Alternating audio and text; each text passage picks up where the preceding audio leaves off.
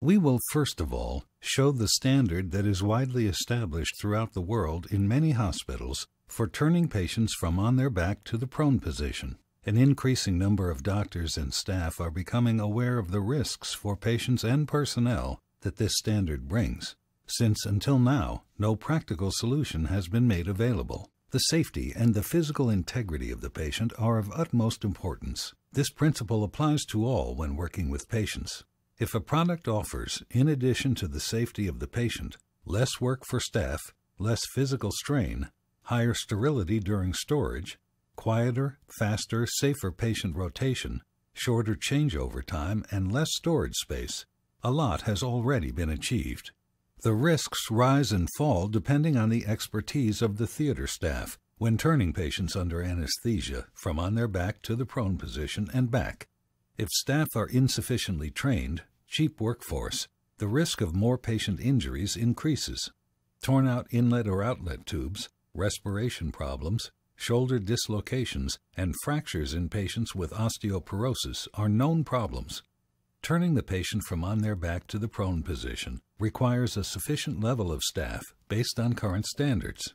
The rule of thumb is that the taller and heavier the patient, the more people and space are needed, something not always available. On average, a patient of normal weight requires 3 to 4 people. The physical exertion and the stress when turning a patient under anesthesia in the operating theater is a factor that must not be underestimated.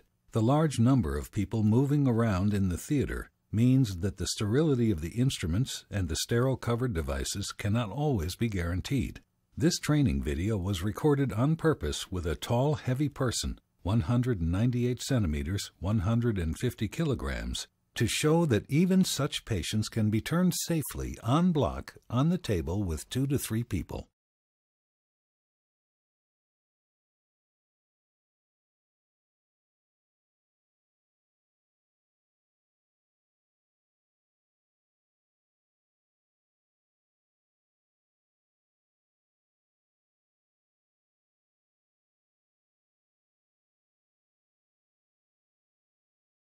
We remove the protective cover from the PTS cart.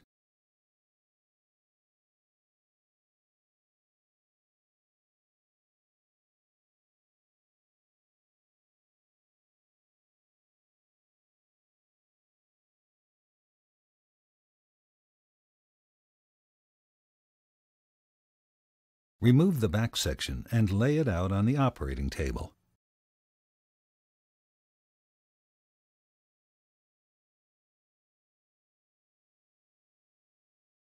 Then cover the back section with a hydrophobic disposable cloth from the set.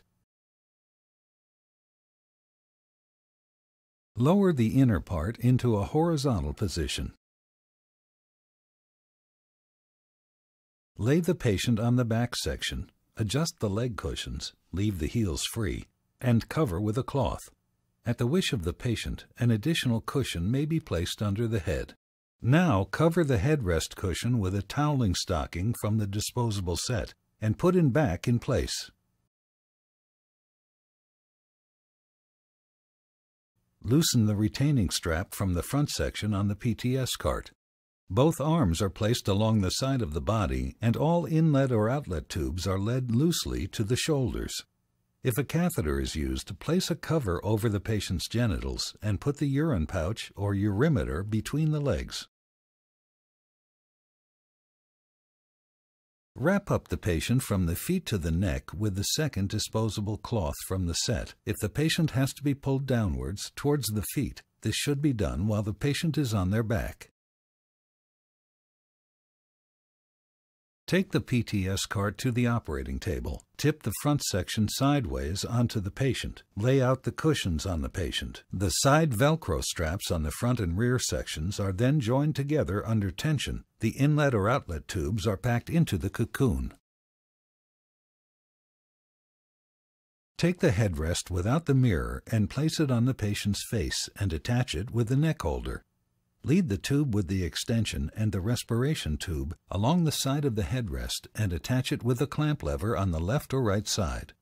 Connect the front section to the slide rails on the headrest, pulling gently. Swing the arm of the tube holder out and attach all inlet or outlet tubes, including the respiration tube. None of these tubes should be attached to the table. Now connect the lateral head section flaps on the front and rear, pulling gently. One person stands on the left and one on the right of the operating table, and they tip over the cocoon gently. The second person pushes the PTS roll board from the opposite side under the cocoon, gets into position, and takes hold of the handles on the cocoon on the opposite side. The person standing opposite the first one takes hold of the visible red handles on their own side, and on the command of the anesthetist, they both pull with the same amount of force on it. The cocoon rotates over the PTS roll board and is placed in the middle of the table. Then the PTS roll board on the opposite side is removed and placed on the PTS cart. First of all, undo the Velcro straps on the side. Loosen all inlet or outlet tubes from the tube holder arm and swing it back into place. Using the mirror, check the patient's face. Loosen the neck holder and lay down the headrest. Loosen the rest of the Velcro straps. Place the leg cushions and the disposable cloth on the back cushion. Loosen all inlet or outlet tubes from the tube holder arm and swing it back into place.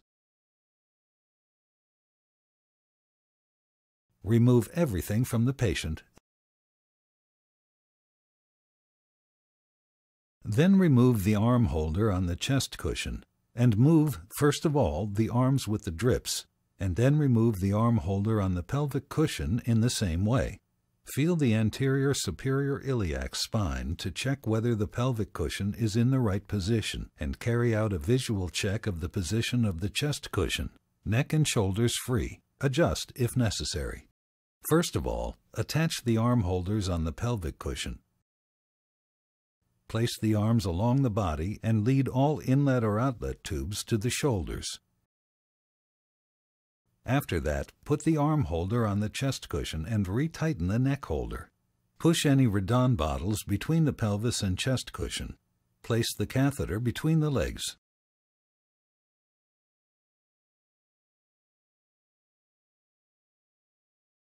Place the back section with the disposable cloth on the patient. Attach the Velcro straps and cover with a protective cloth.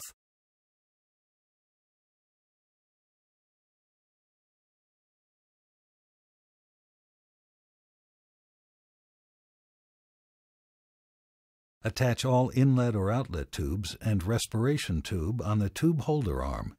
Connect the rest of the Velcro straps on the head section. Before turning, check the patient's face and remove the mirror. One person stands on the left and one on the right of the operating table. One takes hold of the red handles and tips the patient gently. The other person pushes the PTS roll board from the opposite side under the cocoon, gets into position, and takes hold of the handles on the opposite side of the cocoon. Then the other person takes hold of the lower visible red handles on their side and gets into position. On the command of the anesthetist, both pull with the same force on the handles. The cocoon rotates over the roll board, which is then removed from the opposite side and placed on the PTS cart. If desired, the patient can be pulled upwards towards the head. First of all, loosen all inlet or outlet tubes on the tube holder and swing it back in.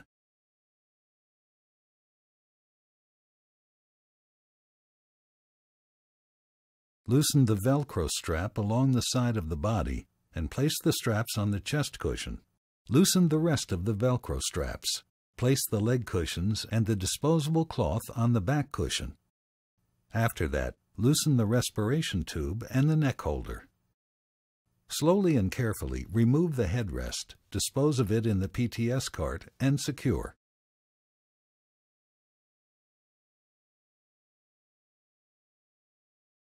Loosen the remainder of the straps from the front and back sections.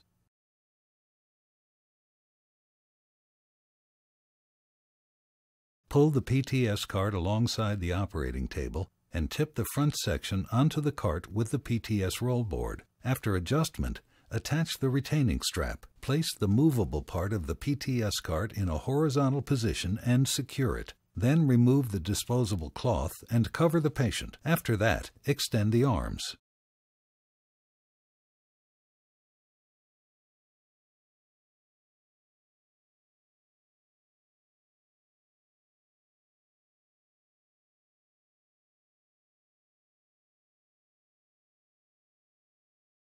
Place the extensions for obese patients on the thoracic and pelvic cloths. The red safety stripe must always be totally covered to ensure safety. The mobile handles can be used on the cart without extensions. Once in place, always tug to check everything is secure. Only pull in the direction the Velcro straps are attached, or they will come undone. The PTS box has 2 marked places on the rear. If they are pressed, the openings for the holder on the PTS cart are released. One box contains 10 disposable sets.